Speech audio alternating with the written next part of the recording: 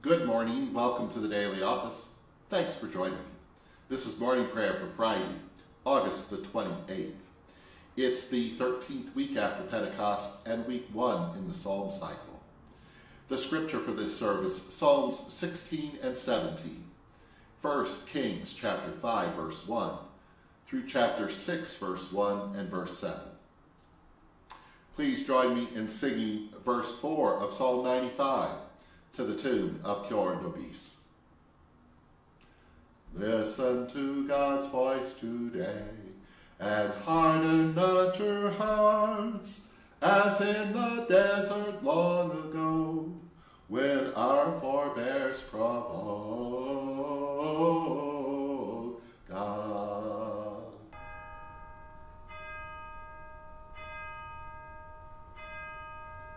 Open my lips, my mouth shall declare your praise.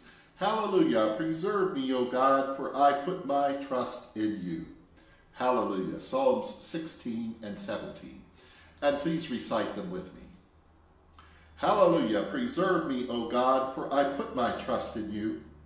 I have said, you are my God, my good above all others.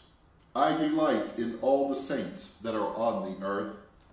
But their sorrows shall increase that choose other gods. Their drink offerings of blood I will not offer, nor take their names upon my lips. For you are my portion and my cup. It is you that maintain my lot. My boundaries contain pleasant places, and I have a goodly heritage. I bless you, for you have given me counsel, and you also instruct me in the night. You are always before me at my right hand, and I shall not be moved. Therefore my heart is glad, my soul rejoices, and my body shall rest in hope. For you will not leave me in hell, nor let me see corruption.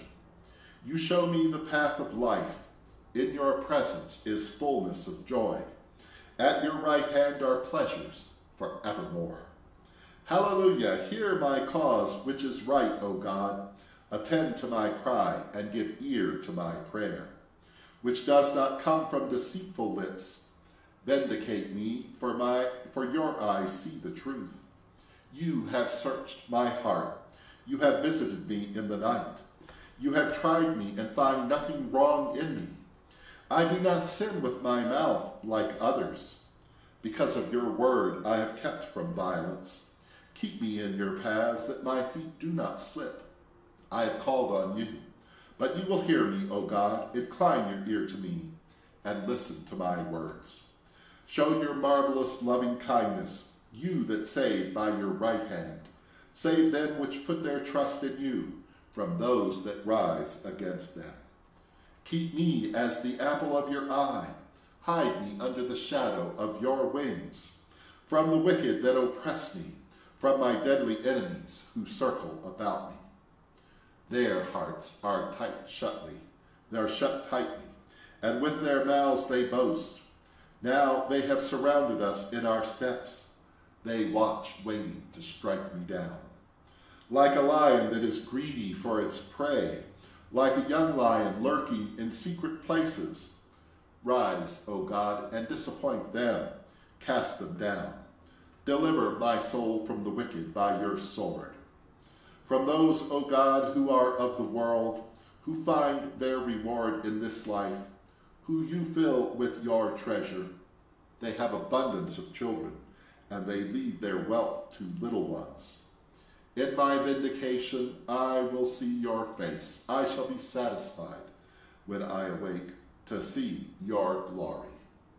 Glory to you, source of all being, eternal Word and Holy Spirit, as in the beginning, so now and forever. Amen. Hallelujah. Hallelujah. Preserve me, O God, for I put my trust in you. Hallelujah.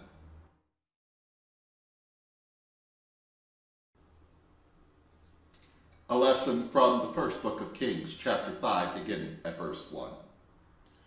Now Solomon's rule was extended over all the kingdoms from the Euphrates to the land of the Philistines and the boundary of Egypt.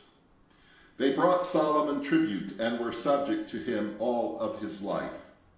And Solomon's daily provisions consisted of 30 cores of semolina and 60 cores of ordinary flour, 10 fattened oxen, pasture-fed oxen, and 100 sheep and goats, besides deer and gazelles, roebucks, and fatted geese. For he controlled the whole region west of the Euphrates, all the kings west of the Euphrates, from Tiphsah to Gaza, and he had peace on all his borders round about. All the days of Solomon, Judah and Israel, from Dan to Beersheba, dwelt in safety, everyone under his own vine and under his own fig tree. Solomon had 40,000 stalls of horses for his chariots, and 12,000 horsemen. All those prefects, each during his month, would furnish provisions for King Solomon, and for all who were admitted to King Solomon's table. They did not fall short in anything. They would also, each in his turn, deliver barley and straw for the horses and the swift steeds to the places where they were stationed. And God endowed Solomon with wisdom and discernment in great measure, with understanding as vast as the sands on the seashore. Solomon's wisdom was greater than the wisdom of all the Kedemites and of all the wisdom of the Egyptians.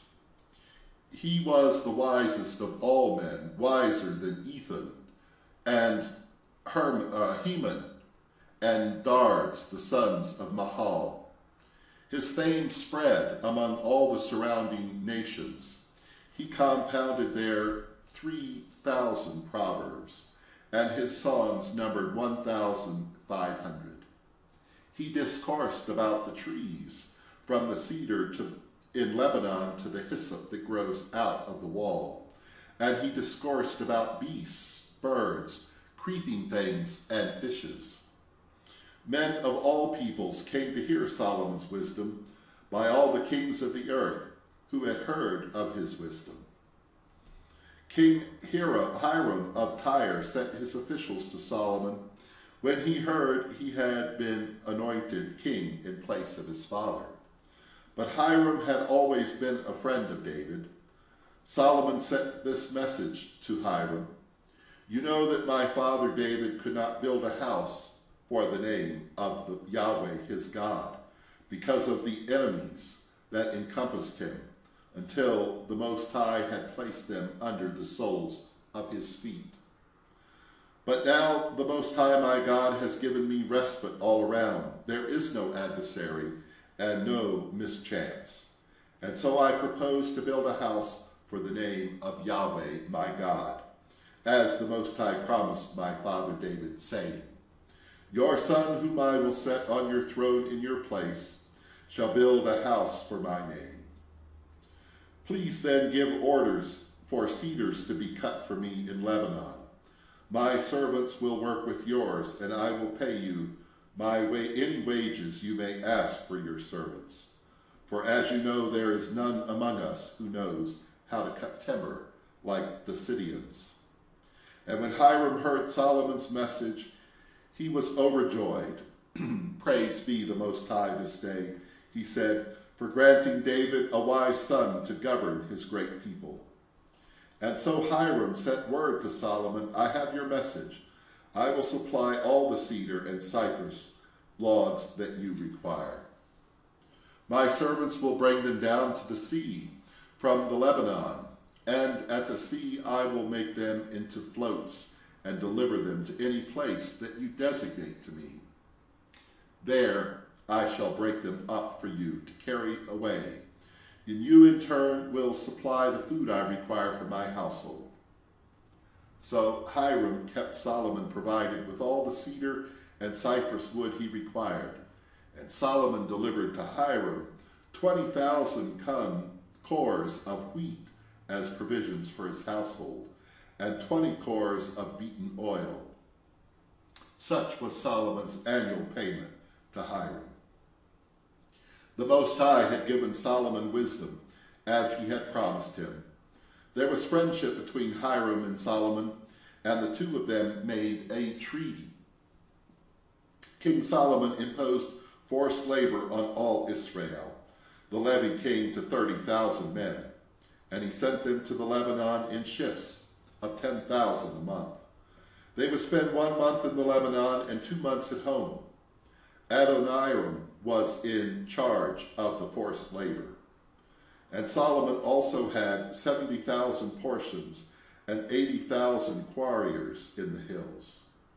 Apart from Solomon's 3,300 officials who were in charge of the work and supervised the gangs doing the work, the king ordered huge blocks of choice stone to be quarried so that the foundations of the house might be laid with hewn stones. Solomon's masons, Hiram's masons, and the men of Gebal shaped them. And thus the timber and the stones for the building the house were made ready. In the 480th year, after the Israelites left the land of Egypt, in the month of Ziv, that is the 2nd month, in the 4th year of his reign over Israel, Solomon began to build the house of Yahweh. And when the house was built, only finished stones cut at the quarry were used, so that no hammer or axe or any iron tool was heard in the house while it was being laid. Here ends the lesson.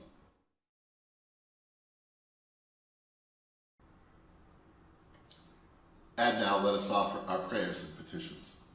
And please respond, or please say the response after each verse. Defend us, and we shall shout for joy, for we put our trust in you. Merciful God, teach us your ways. Keep us from all sin today. Save your people and bless your inheritance. Feed us and lift us up forever. We sing of your power and mercy in the morning. You are our refuge in times of trouble. We place our hope in you, for with you is mercy and plenteous redemption. Every day we bless you. We praise your name forever and ever, and for all of your intentions.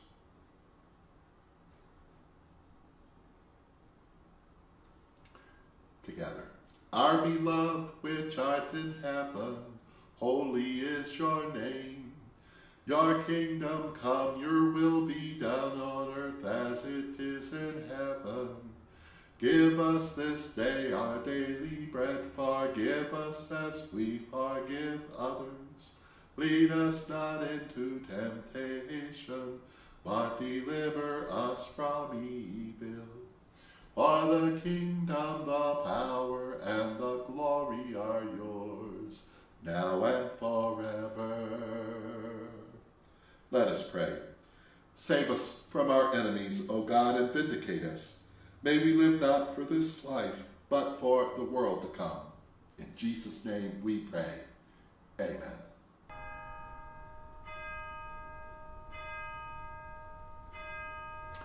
Alleluia, this is the day that God has made. Let us rejoice and be glad in it. Alleluia. And glory to God, whose power working in us can do infinitely more than we can ask or imagine. Glory to God from generation to generation in the church and in Christ Jesus, now and forever. Amen. Alleluia.